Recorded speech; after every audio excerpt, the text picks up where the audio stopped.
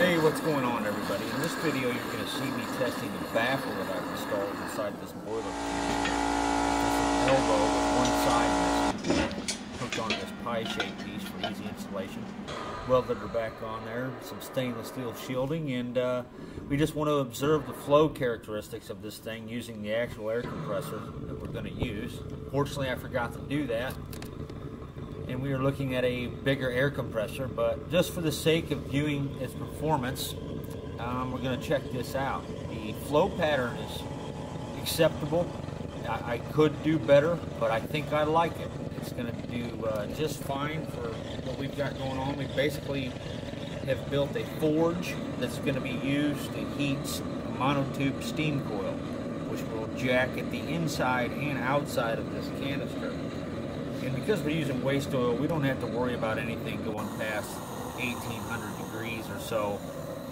And what that'll do is protect the entire system for the most part. So, a little B-reel shot there.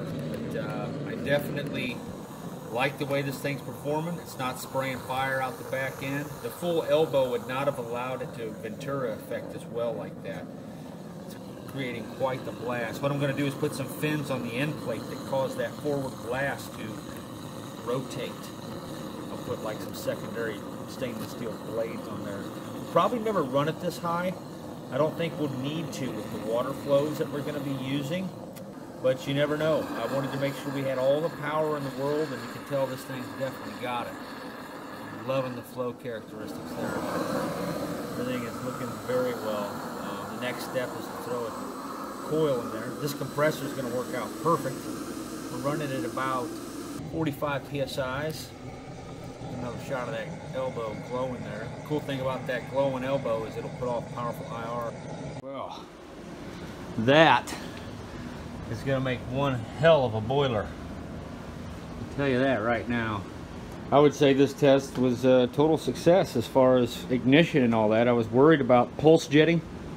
I did get some pulse jetting.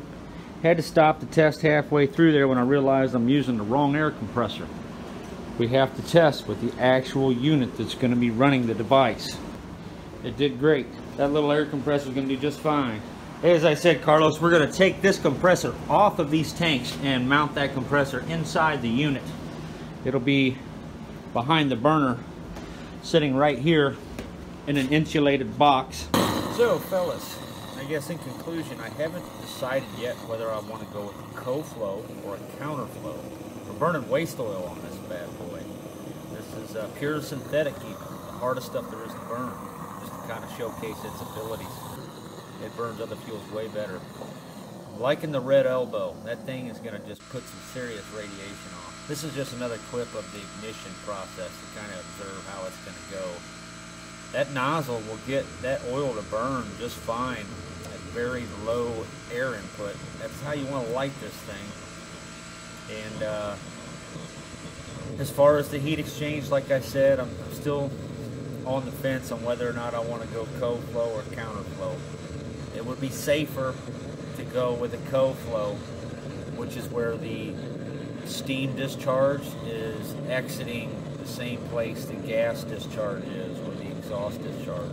Counterflow would be where the discharge of the steam is on the hottest point of the boiler, which don't know about that.